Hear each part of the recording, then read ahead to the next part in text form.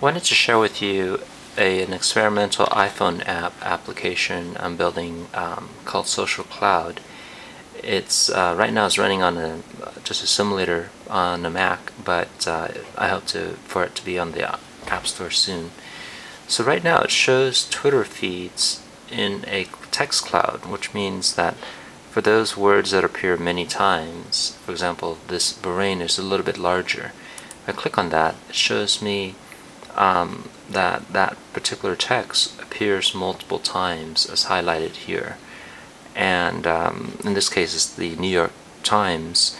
And so if I were to be interested in any of these particular New York Times articles, I can click on that and it would actually go out to that particular page. I guess this link goes to that Twitter website, but if I click on another link, it goes to that particular website that link has. So it's very much like Twitter.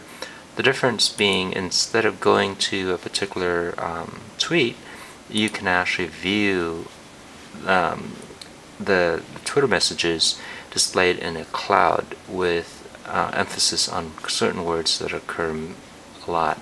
So right now I just have one user as a test. So if I were to click on this add button, it shows me that I have that one user. But I can add more users. These are from my own personal account. So with your account, you would have your own friends here.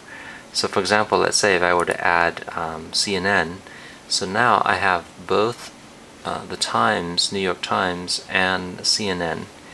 And if I were to click done, it's going to actually redraw the cloud, feeding in all the new latest, I think it's the latest 20 messages from each user. So now, as you can see, there's two different colors, the green and the red, representing the two different users. And those that appear in black means that they come from more than one, in this case both accounts. So if I were to click on that brain again, I see that it occurs both on the Times and the CNN Twitter feeds. If I were to click on any of the green one, for example Egypt, it shows me the ones for CNN only. So the CNN account has those, similar to the word killed. But if I were to go to a red one as before, it's a little bit small here, but warns is a text that only appears on the Times account. So I can go back and add more users, more of my friends, the one that I'm following.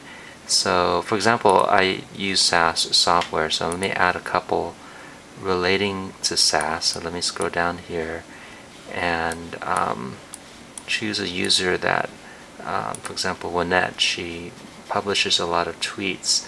So now when I click on done, it's actually feeding a lot more, 4 different users in this case, 2 being news feeds and the other ones dealing with SaaS. So as you can see, the word SaaS appears in black.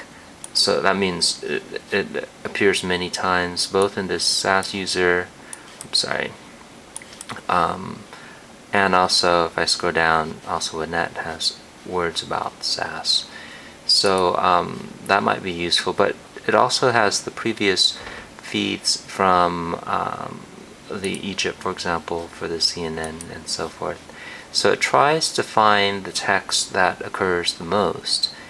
So Bahrain is still there in the news, and then it feeds it to you, highlighting those that are larger with those that are more prevalent, and smaller one that occurs not as often.